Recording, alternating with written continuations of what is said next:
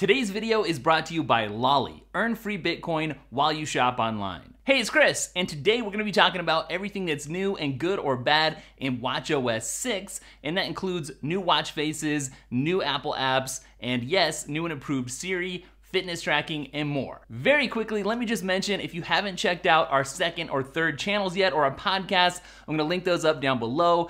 Don't miss out. We're gonna start this off by talking about the new and improved and enhanced Siri functionality in WatchOS 6. So one of the cool things that you can do now is ask Siri to search for a topic. So for instance, if I'm on the go and I'm interested in nitro cold brew, which you know I am, I want to learn more about it, I can say search topic nitro cold brew. And what it's going to do is bring up the top web search results for that topic and then give me the option to open those web pages, which is pretty cool. You can open these web pages right on your watch, and it does load a little bit slowly, I will admit, but it's kind of worth it once you get in there. So I have loaded up Starbucks, their actual website, and checked out what they had to say about cold brew, for instance, on my watch. This is really useful. I really actually do love this feature because the less I have to take my phone out of my pocket to interact with it, the better, as far as I'm concerned, especially when it comes to trying to access some sort of information. And to be able to do that right on the watch, and if I've got the LTE, which I do, I don't even need my phone. I could be out on a walk or a jog or something, and the world is at my fingertips. Something else that's new with Siri in WatchOS 6 is the ability to now ask what song is playing, and it's gonna work together with Shazam to actually let you know. And again, this is good because I don't ever use that, ever, on my phone. When I have to take my phone out and be like, what's playing? I never do that, but I'll actually use it now, maybe, on the Apple Watch. It's basic, it's straightforward, it works. It's not a huge feature, honestly. All right, next, let's get to the new watch faces. And honestly, this is like the biggest upgrade for me in WatchOS 6, I think. It's nice to have some variety because after a while, you interact with this thing every day and it starts to look the same. It can get a little bit boring, so it's nice to have some fresh looks, a fresh coat of paint. Let's talk about the California watch face first, which to me looks pretty serious and sophisticated. And there's several different styles for it. I do have it on the actual California look with the Roman numerals and the Western Arabic numbers like you would recognize mixed together. And I actually ended up liking this more than I thought I would. The way I've got it set up is that I've got two complications on there. Now the top one is pretty limited. You can only have like the date or things that are more related to time in that top complication, not just any complication. On the bottom, you have your standard circle complication, and you can put anything that fits in that standard circle slot there. So I've got the date on the top and the drafts complication on the bottom. If you've been a subscriber, you know I love drafts on the Apple Watch because it's one app that lets me actually get some real work done, kind of like MindNode. And really, I could get by on that on a given work day.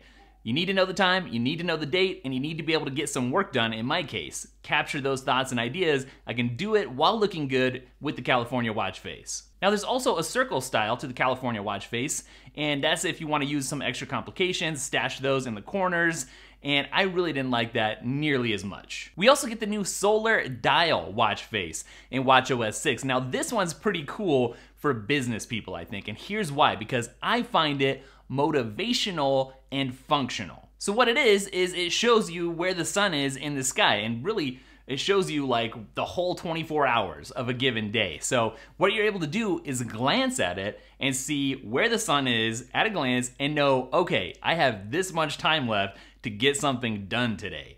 And that really honestly is pretty motivating. So that's why it's motivational, but I say it's functional too because you do end up getting those 4 complications in the corners as well. So all that stuff is good, but it's not my favorite looking watch face.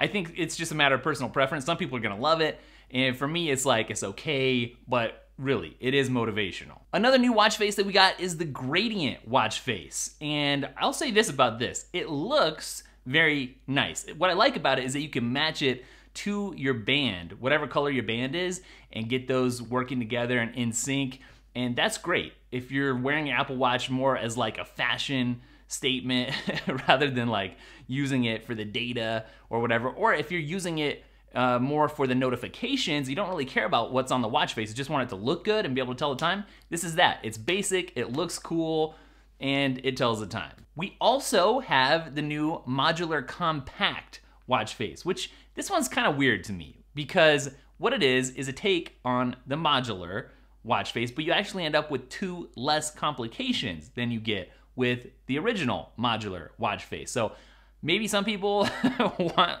less complications. I don't know. It's kind of weird for me too because it's the only watch face where that red notification dot on the top, if you have some notifications, is not centered. So I guess versus the old modular look, I guess you would use this if you just like the look of that clock better. And you can change it from analog to digital, whatever. Finally, the last one that I want to cover is the new numerals watch face. I've been checking out the numerals mono, which basically just sticks a big number right on your watch face, takes up the whole watch face, and it comes in 2 styles. You can have it all filled in solid, it tell you the hour by the number, or you can just have it kind of as an outline, which is be a little bit less obvious and a little bit more understated. This is another one that's really great for matching up with the color of your watch band. If you just want something that kind of looks good or goes with a certain outfit or something. Also, you know, for people that struggle with telling the analog time, then this is useful too because you already have one thing taken care of for you, the hour. You glance at it, oh, it's 9, and all you have to worry about is that second hand there, the minute hand.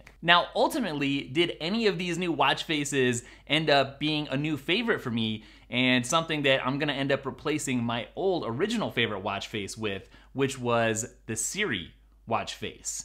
I have to say, while I like the variety, like I already mentioned, the functionality of that Siri watch face is just too strong for me to ignore. I love having stuff being able to contextually appear throughout the day, depending on what time it is, where I'm at, and none of these other watch faces can do that. So I may, find myself switching between them every now and then, but I think my go-to still for me is gonna be that Siri watch face, even though it is getting a little bit old now. What I really wish Apple would do, instead of coming out with different modular looks like they've been doing, is come out with some different Siri watch faces, some alternatives to that one that we have. That's what I'm really excited about for a future release. Next up, let's talk about some of the new apps, starting with the new Apple Reminders app. That has a whole fresh coat of paint. It looks a little bit different now, and it's built to match the new iOS 13 reminders look and feel. And I have to say, I've really been enjoying that update on the iPhone, so to see that come over to the watch has been great for me. I'm gonna say it again because I've said this a million times, but my life basically runs on the Reminders app, because if something occurs to me or something comes up, I make a reminder and it's just over. I forget about it. My watch reminds me whenever it's time. I don't dive into to-do lists or the calendar very often, and so having this better organization on the watch is great. Apple finally brought the Voice Memos app to the Apple Watch and WatchOS 6. We're a little bit late to the party here. In the past, this is good. It's good to have, honestly. It's great because Apple stuff always just tends to just work instead of a third-party thing. But what I've been using in the past is just press record with this big red record button, and that's been good, but it's good to have this functionality on your watch. Like one time, I got fired, and what did I do? I fired up some recording functionality on my watch to make sure to capture that whole process. So if you need to capture something on the spur of the moment, it's good for meetings or just things that weren't planned that you need to remember.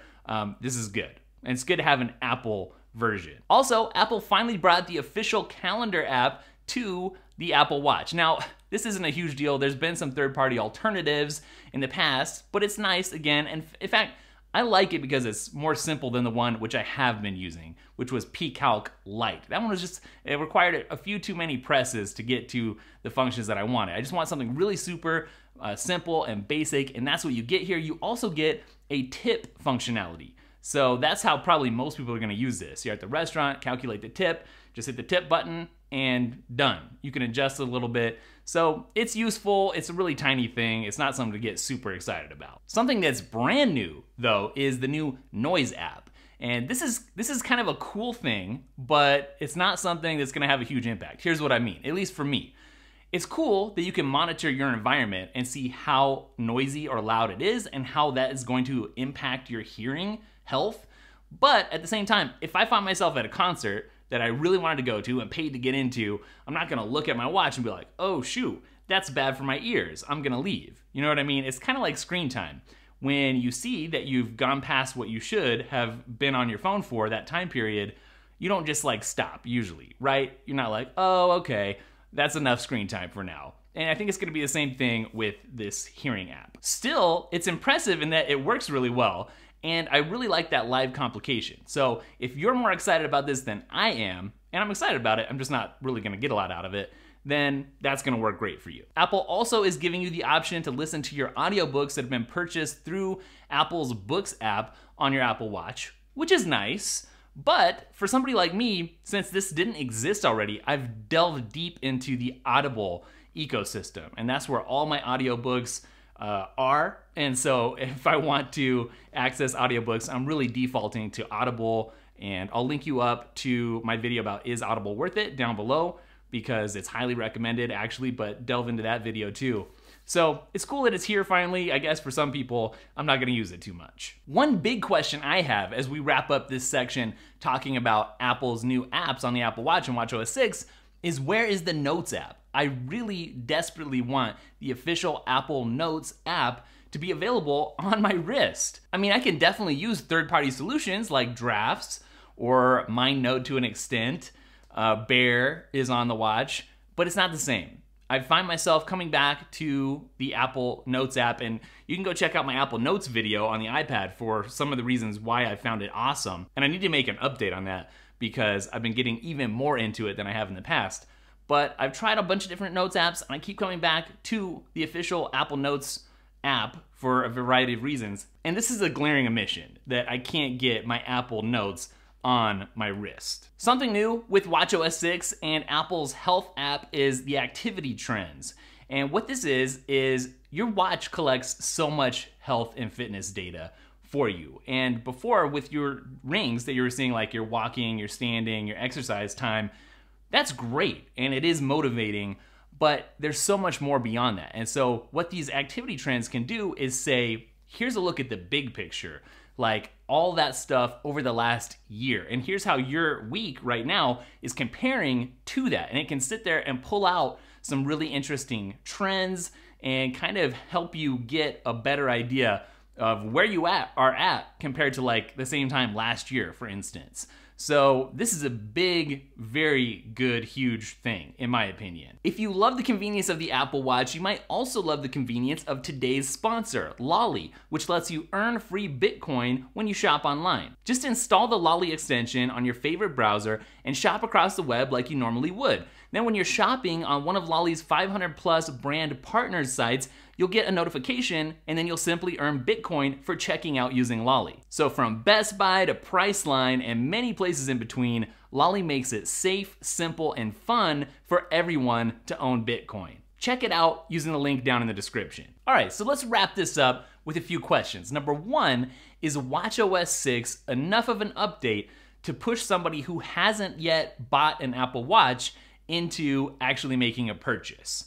I think the answer to that is probably not, because there's not like some big new feature like a new sensor or something. It's purely a software update with some new aesthetics, but there was already some pretty cool ones already, like watch faces, for instance, and enough apps that there was enough functionality that if you looked at it before and you thought, I don't know, I'm on the fence, or that's not really for me, I don't think that's really gonna change here with WatchOS 6. On the other hand, how much of a difference is WatchOS 6 going to make for somebody who already owns an Apple Watch? Well, that's a whole different story, because if you're already an Apple Watch fan, then you're getting what might feel in some ways like a whole new device for free. It's a free update, you didn't have to spend any money, and you're getting a lot of new functionality and looks, and it should be more of what you already like. Like I said, some variety in your watch faces. If you get sick of something, you can switch that up.